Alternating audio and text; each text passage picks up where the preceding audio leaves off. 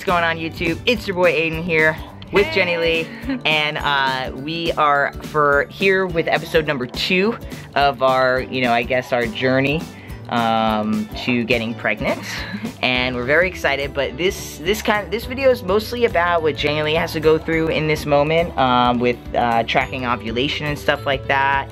And we got our kit in just the other day, and we opened it up, and it was great. And so we opened that, and we were excited. And so yeah, I'm just gonna kind of be the cameraman and let Jenilee explain to you a little bit about the ovulation tests she's been doing every day, and a little bit about the blood work she's got to go get today. So I'll let her take over.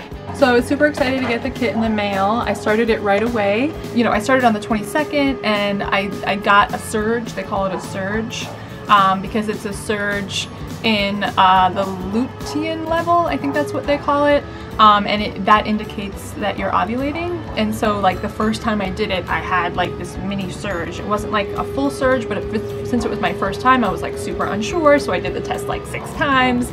And how do you actually do the test? Like, what do you do? So yeah, so I'm these are the test strips, and I made myself a little chart here with the dates every day.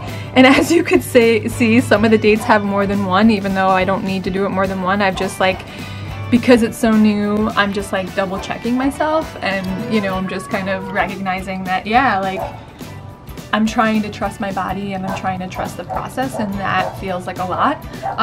So anyways, it was weird because I was like, oh yeah, like I have a mini surge, so that means tomorrow I'm gonna have a big surge and everything's gonna be perfect and aligned, and then the next day I didn't have anything. So it's like your body, knows what it's doing, and it just takes so much trust in that. And so, I called the nurses, and, they were like, oh, well, well, maybe you had your surge before you got the kit, and that's why you just had the end of it when you did your first test. So I'm going actually today to get a blood test to confirm my ovulation cycle. The use of the kit is super easy. You basically urinate in a cup, stick in the test strip for 5 seconds. You use your phone, and you do a timer or your stopwatch. You put the strip in for 5 seconds, you take it out, and then you let it sit there for 3 minutes, and you use the timer on your phone for that too. You try not to drop your phone into the toilet. And what's the strip look like before you pee on it? The strip, or before you dip it in your cup of pee? Yeah, the strip has this green part always, but then like this part would be completely white, and there would be no lines.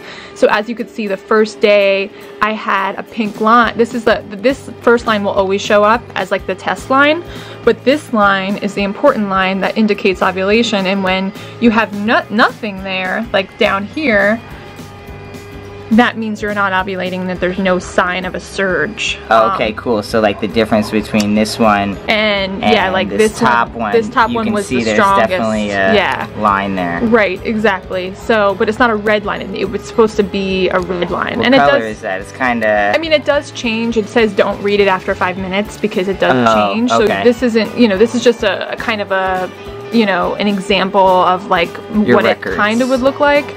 But yeah, it would be red, and I haven't had red, and I think it's because I got the kit the day after the red might have happened. And so hopefully the blood test today is going to confirm that. And I'm just trying to trust my body and know that it knows what it's doing, and everything's on time. And that has taken a lot from me to be in that space. So because you're excited. Because I'm super excited, and I want everything to go well, and I want to look down at my test and see the red line, and I want to just feel like it's all happening and we're taking the steps, and I know we are, regardless of what red line I see and don't see. So I'm just holding a lot of that and just trusting. And so they're taking your blood work to check what? To confirm my ovulation cycle, that like when it's happening. And like, so why don't they take the blood during the ovulation cycle? Why do they wait 7 days to take it? Do we know? I'm pretty sure that like they can, in the blood test, they can verify the level of progesterone and that indicates that you ovulated a certain amount of days ago, like a week ago. Okay, cool. So there's just like there's different things that the body does and produces that indicate that where the cycle is. And I think coming at it from these different angles, you know, especially because we're going to, you know, have an insemination and it needs to be within a certain time frame and a certain window, they want to verify that it's going to be the right window and that, like, you know, we don't have to do it over and over.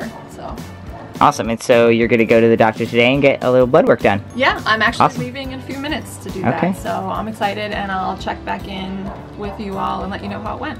Okay, awesome. I will not be there because I am working, and I have Lee, an intern, here too, so I won't be there, but I'm excited to watch the video and see when I'm editing. I'll be editing all these videos, so I'll be watching her section after she gets her blood work done, and I'm excited too. And I'm gonna end the video here for my part. She'll take the camera, and she will end the video when she's done. Alright guys, I will catch you guys in the next video. Now on to Jenilee. Hi guys, see you later. Alright, so I just got the blood work done, and mad respect to all of the trans folks doing weekly shots, because ouch. I definitely wasn't nervous until it almost happened, so it was super quick. I didn't really have to wait, which is awesome. And yeah, now I just wait a couple days. She said give it a couple days and I should hear from one of the nurses about the results. Feeling a little bit of an adrenaline rush from that. Probably gonna go get a snack or something. Excited to be taking these baby steps towards the baby, one step at a time. I'm trying not to rush or be attached to timing like I was saying earlier. So thanks for being with me today. I'll keep you posted.